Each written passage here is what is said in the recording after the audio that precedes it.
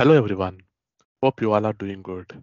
Today, I'm going to show you how to share the reports, how to schedule the reports, okay, how to add reports to a particular dashboard. Okay, so let's see. Okay, log into your instance. In the last video, um, uh, I have shown you how to create a reports, okay, active problems. Let's use those okay, reports. Re, Reports, go to the reports, okay, and view or run reports. So I have created active problem reports in the last video, okay. So go to this report, okay, go to this report. So for example, this report is only shown by or seen by system administrator. So I want to show to the ITL role users or ITL user or any group people. So then what I need to do is click on sharing button. Okay. Here you have a share button. Okay, click on share. It's visible to me. Me means who is created. Okay, so if you want to show to everyone, you can show the everyone. Okay, or requires role. Okay, anything. Okay, the groups are user. Okay, for example, if you want to share to one particular group, you can click on groups. Or if you want to share to the users, you can share the users also. For example, I will add in the user ITIL user, ITIL user, okay, and OK, and save it, and save it. Okay, so I have saved now. Okay, now let's impersonate with ITL user, ITL user. Go to reports, go to reports, view or run. Okay, click on all. Okay, there are no favorites because the favorite is only for admin. Okay, now type problem. Okay, problem. Table is problem. So active problems. You can see the active problems is available created by admin on all these things. Okay, so I cannot save it, but I cannot edit it. Okay, as an ITL user, I cannot edit it. But what I can do is I can create a new report. Okay, based on this report by clicking on insert or insert and stay. Okay, or I can add to dashboards. I cannot share to any other one. Okay, so ITL users, okay, cannot share to anyone once it is shared by some other users. Okay, they can add to their dashboards, but they cannot edit it or they cannot share to anyone else. Okay, that's it. Okay, they can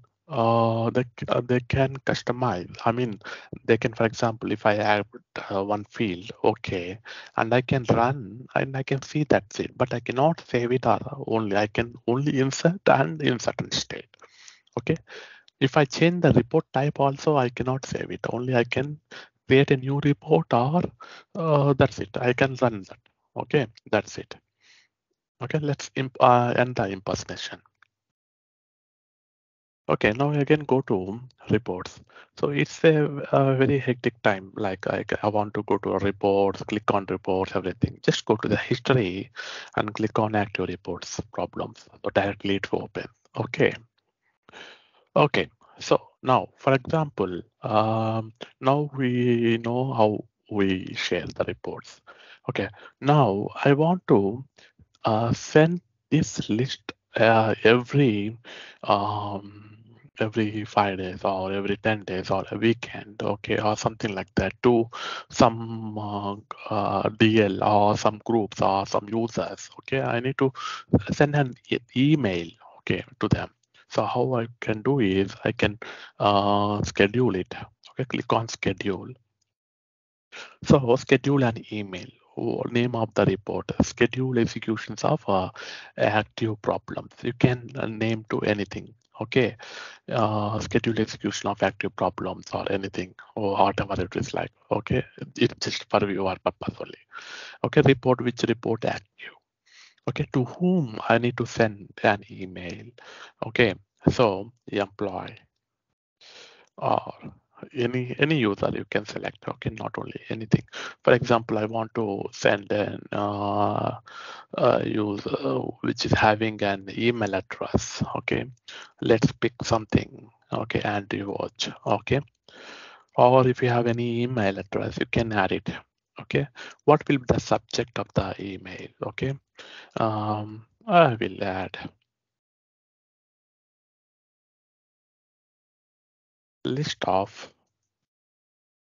active problems.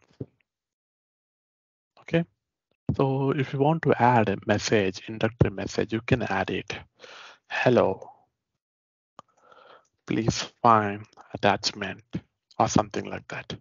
Okay, how the attachment should go as a PDF or XLX or CSV or PDF landscape or anything. Okay, something. If you want to zip, you can zip it, or you want to include another report in same, so that you can include another report also or another email also. Page size is A4. Okay, A4. Omit if no records. No records means don't send any email. Okay, if you want to have met some condition, right? Okay, some conditions you need to add, you can add it. Once it is true, then only the email will send it. If not, no. When you want to run, it's daily or weekly or periodically or month or something. I want to send a daily, month, weekly weekly and on Monday or Tuesday or something like that. Let's see, like Monday or at 1 a.m. Okay, every Monday I need to send at 1 a.m. in the morning itself. Okay, or you can select on demand. Okay, on demand. So whenever you want to select, you can execute this email. Okay, so let's on demand and submit it.